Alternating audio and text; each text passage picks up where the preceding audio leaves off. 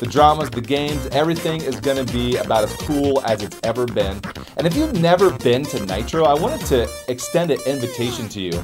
The Saturday of Nitro, we host a leader lunch, and I want you to just shoot us an email and we'll have you come on out. Give you a box lunch, let you meet some other leaders in the area, and you can just get a feel for Nitro and if it's something that would benefit your church to participate in. Also wanted to welcome Shelly Sundberg as our new area leader out in the peninsula. If you're unaware, we have area leaders spread out all through Washington and northern Idaho to connect with you. Whether you're full-time, part-time, or a volunteer children's pastor, we have leaders who host regular events to just connect with each other.